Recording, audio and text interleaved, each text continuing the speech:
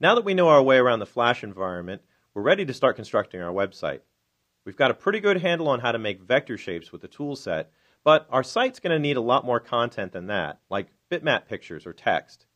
In this chapter, we're going to take a look at how to bring those types of items into your movie and how to work with them on the stage. So let's get to work on that site.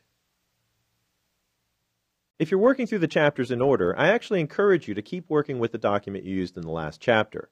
But if you're starting fresh like me, you can open up the Flash Site 2 start file. You'll find that in the Chapter 2 folder. And I'm just going to save this right off the bat. I'll choose Save As. I'll go out to our Project File folder. And I'm going to go to the Flash Website folder. And I'll just either overwrite or save my file as Flash Site Flaw. I'm just going to click Replace on that for mine. And we're ready to start working. Now the first thing I want to do in this chapter is experiment a little bit with layers. We always start out a new file with layer 1. But it's a really good idea to immediately name your layers, and that way you can keep your content managed and organized. I'm going to double click on the name of this layer, and as soon as it becomes editable, I'm going to change that layer name to Content Panel. And we're just going to draw in a background panel that we can use to host some of the content that's going to be in our website. I'll hit Enter. And if you want to, you can pull this area out just a little bit so that you can see your names a little bit more clearly. Now, let me zoom out on my stage. I'll use Command minus, and of course that's Control minus on the PC. And for our panel, we're just going to use a dark rectangle. So I'm going to choose my rectangle tool.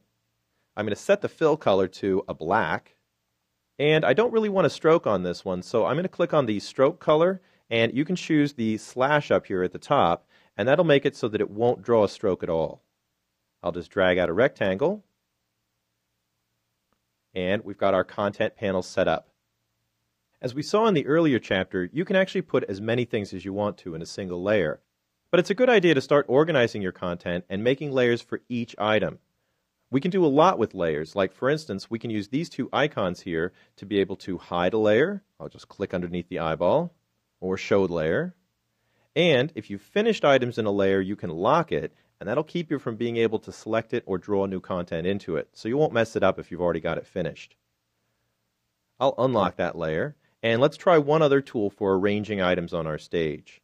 I'm going to go over to my Selection tool, and I'm going to select that content panel that we drew. And if I want this aligned perfectly with the right edge of the stage, I can use the Align panel. One click, and that brings my panel out, and we've got lots of different align settings. Now, normally you're using these settings to align one object to another object on the stage, but we have this two-stage option on the side. If that's turned on, it will actually take whatever you've selected and align it to the stage using the control. So if I want this item right aligned to the right edge of my stage, I can just click on the Right Align tool, and now I've got it perfectly lined up with the right edge. What's also nice is the way these fly-out panels work. They basically stay out until you're done with them, and you can signal that by just clicking anywhere on the screen or grabbing another tool. I'll just click here on the stage, and you can see that that panel closes itself and gets itself out of the way so it's not taking up a lot of our screen space.